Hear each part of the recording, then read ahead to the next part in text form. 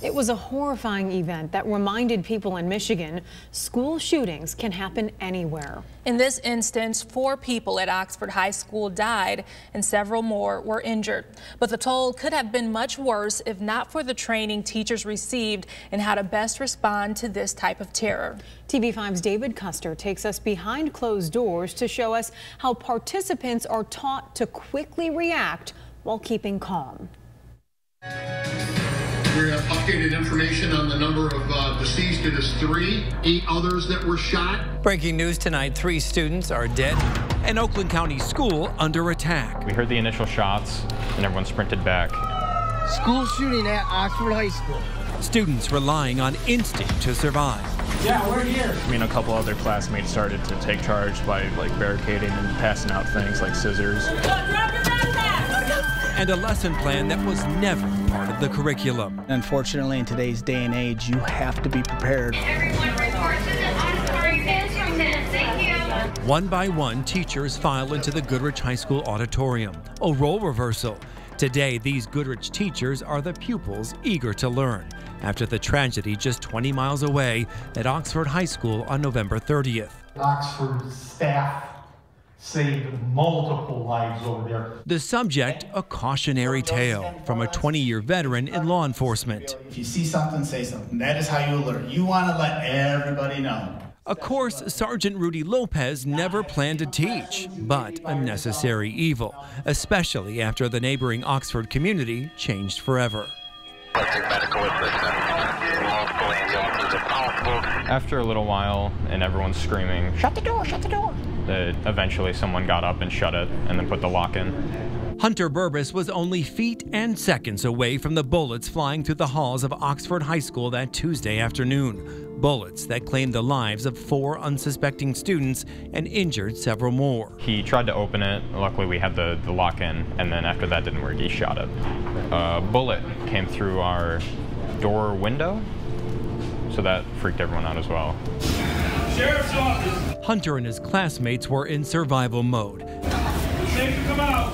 They had secured the door and armed themselves with anything they could find. We're not willing to take that risk right now. That's one of the things about Alice, is just making sure you're armed as well. Can't hear you. We're not taking that risk right now. ALICE isn't a person's name, it's an acronym used for active shooter response training in schools. It's been used for more than 2 decades after the shooting massacre at Columbine High School in Colorado.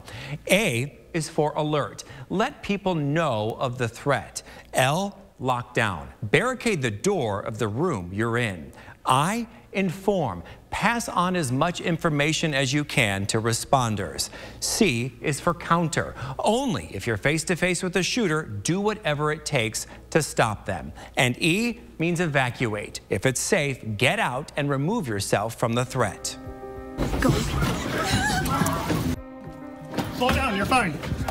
I think it's definitely given us a base of what we have to do. I just remembered the training and we all did it, I guess. I wasn't too panicked, really. Drop backpacks, you're okay. We're okay. There was an orderly evacuation. The school did everything right. And just like the interactive ALICE training for students and staff at Oxford, Goodrich teachers were put to the test, applying what they learned in the auditorium to an active shooter drill inside the classroom.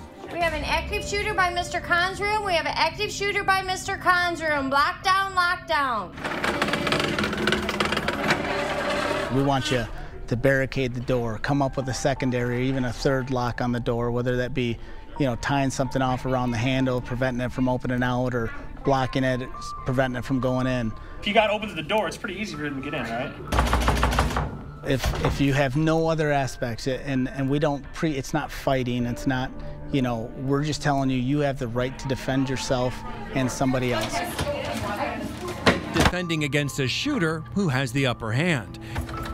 Let me in! And how quickly staff and students react and the tools at their disposal could mean the difference between life and death. Just think about what you would do in this situation. At this time, we are all clear, all clear. If you have an active shooter in a building and he comes into a building and everyone evacuates and runs away as far as they can, as fast as they can, then we don't have an active shooter anymore. If something didn't work, try something different. Try something different just to see if it works, right?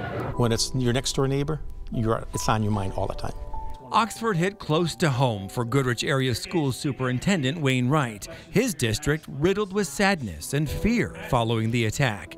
Safety measures like easy-to-use locks on classroom doors were recently installed, and refreshers on the ALICE training will not only be for teachers, but students as well. When you have this type of training and you do it over and over again, you're more prepared. And it's not only for being prepared for something that takes place at a school, but it can be real life situations that take place outside of school also. We have a plan here. I know it's in place.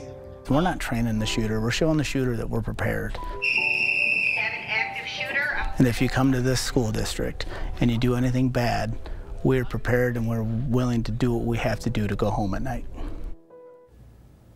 ALICE training is also available to organizations in a variety of industries, and you can learn more about it in this story on WNEM.com.